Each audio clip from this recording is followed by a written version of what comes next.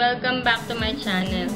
Today, i-review ko yung bago kong lipstick na na-discover. Ito yung Nichido Juicy Lips. Ang shade nito ay Raspberry Float. Nabili ko siya sa SM Department Store sa Nichido counter. Ayan, hindi ko sure kung naka-sale pero ang bili ko lang sa kanya 88 pesos. Tapos, yung shades, hindi ko natandaan yung lahat ng name ng shades niya pero ipa-flash ko siya sa screen kung ano-ano yung mga shades na yun. Basta itong nasa akin, ito yung Raspberry Float. So, isa lang yung binili ko kasi naghahanap lang ako ng ng lipstick nun na mura lang. Kaya, ayun. So, ito yung itsura niya. Una muna yung packaging. So, ito yung packaging niya. Ayan yung Nichido. Tapos, yung title niya ay Juicy Lips. Tapos, ayun nga, baby pink yung packaging. Andito sa ilalim yung shade niya. Shade name. Na, yun nga, Raspberry Float. Tapos, this contains 4 grams of product. So, ito yung itsura niya. Bibigyan ko kayo ng swatch. Ito yung itsura niya sa kamay ko. Ayan. Kita nyo ba? So, ngayon, i-apply ko na siya sa lips.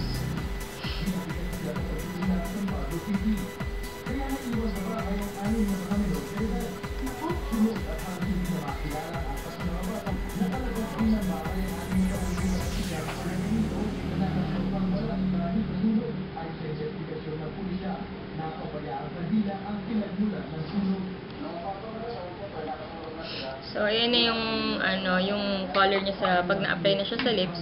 Para sa akin, para lang siyang natural na color ng lips. Yung lips na hindi maputla. Para lang siyang ganong color para sa akin. So, yeah, pwede siyang pang everyday. Pwede siyang everyday makeup. Pwede rin namang pang bonggang-bonggang makeup. Pwede siyang pang gimmick. Tsaka pwede siyang pang everyday, ganyan. Depende na sa eye makeup yon. Kaya, ayun. So, yung mga pros and cons naman, i-discuss ko. First, dun sa pros, mura lang siya. Kaya, okay siya para sa akin.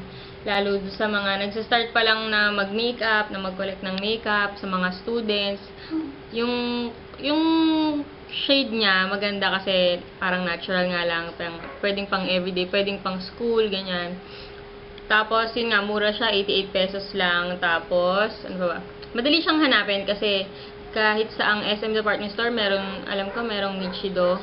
Tsaka sa Watson, hindi lahat ng Watson may Nichido, pero yung pinuntahan kasi namin kahapon walang Nichido. Pero, yun nga, sa Watson, sa SM Department Store, meron siya. Easy to find, affordable, maganda yung color niya. Kaya lang, 3 lang yung color na pagpipilian. Yun lang kasi yung nakita ko dun sa counter ng Nichido. So, yun. Tapos pala, ang sarap niya sa pakiramdam sa lips kasi hindi siya nakaka-dry ng lips. Isa to sa mga lipstick na hindi na dry yung lips ko, na hindi siya nag-cause ng pag-chop ng lips ko. Kaya, ayun.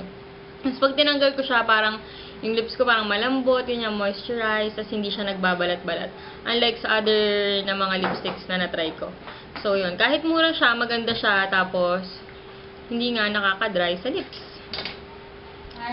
Ang cons, ano bang cons nito? Parang wala silang red doon. So, para sa akin, yun lang yung niya. Tapos, maganda rin pala to, dahil yung smell niya, hindi siya kaamoy ng lipstick na namumurahin, na nabibili mo lang sa kung saan-saan sa mga bangketa. Hindi ganun yung amoy niya. Meron kasi akong nabiling lipstick sa LOL. Yung amoy niya, ang kaamoy siya ng lipstick na nabibili sa mga tabi-tabi. Ganun yung amoy niya, kaya parang hindi ko nagustuhan. Tapos masyadong matapang nga yung amoy niya. So, amoy parang cheap lipstick. Amoy cheap lipstick siya. Pero ito hindi. Amoy natural lang na lipstick. Wala siyang amoy na kung ano-ano pa. Mabango siya pero hindi amoy cheap. So, ayun. Ngayon, i-test ko siya kung tatagal siya sa lips ko. na kung ilang hours siya tatagal sa lips ko. So, ngayon ang time ay 5:50 na. So, titignan ko mamaya. Babalik ulit ako mamaya para hindi ko siya i-retouch. Hindi ako maglalagay ulit. Hindi ko siya lalagyan ulit ng papatungan ulit ng another patong nito. Pero, ayun, gagawin ko yung usual kong ginagawa. So, babalik ako mamaya. I-update ko kayo kung ano ng itsura nito mamaya. After, siguro mga 2 hours. So, yun. Hi, guys! So, eto na yung, so, ngayon ay 7:45 na. 7:45 PM na. Kanina ako naglagay nitong lipstick nung 5:50 PM. So, almost 2 hours na yung nakaraan. Tapos, ayan na siya. Ang ginawa ko sa 2 hours na yun, kumain kami ng bubble gum tsaka ng sampalok. Tapos, yun, uminom, ganyan. Uminom ng water. So, ito na yung itsura ng lipstick. Medyo nag-fade na siya ng konti. Pero, nandyan pa rin siya sa lips ko. Ayan. Parang hindi pa rin siya nawala. Pero, hindi na siya ganun tawag dito. Hindi na siya ganun kadulas? Ano tawag? Parang pag lip gloss. Hindi na siya ganun ka-glossy.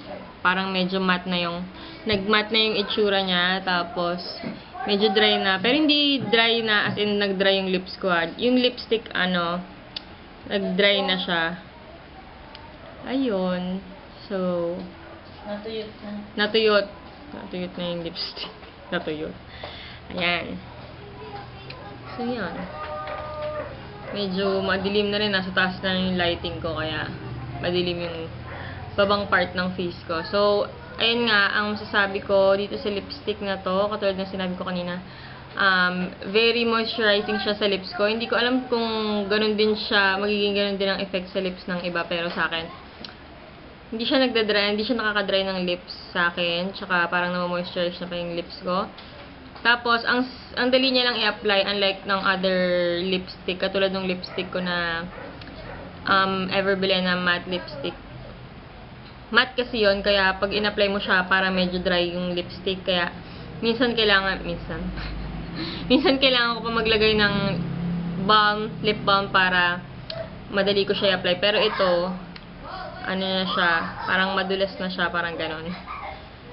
Kaya, kahit diretsong apply na kahit wala ng lip balm o gloss, okay siya. So, gusto ko yung packaging kasi kulay pink. Parang, nare-remind ako ng mga lipstick sa Etude House. Kasi, mga gantong kulay usually yung mga lipstick doon. Yung mga packaging ng lipstick. So, yun. Parang wala akong masasabing negative sa kanya kasi ito talaga yung lipstick na lagi kong ginagamit ngayon kasi nga nagustuhan ko talaga siya, hindi siya nakaka-dry ng lips.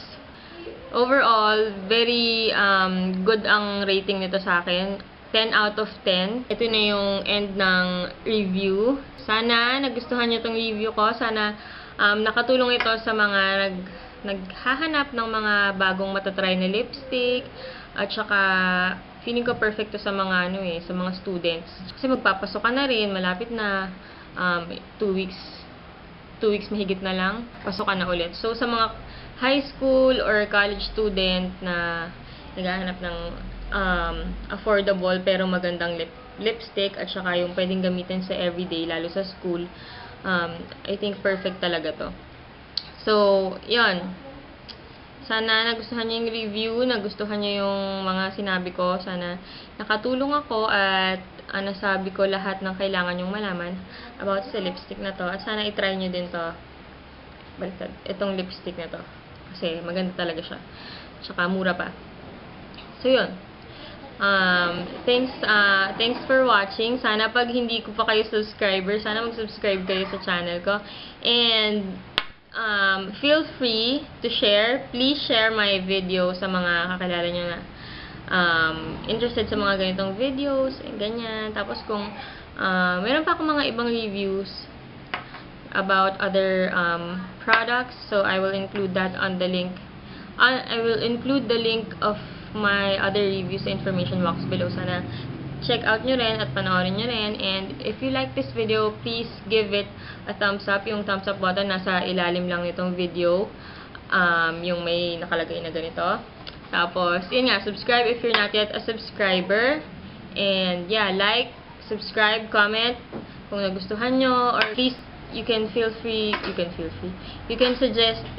or request any video or any reviews of other products para magawan ko rin sila ng review. So, yun.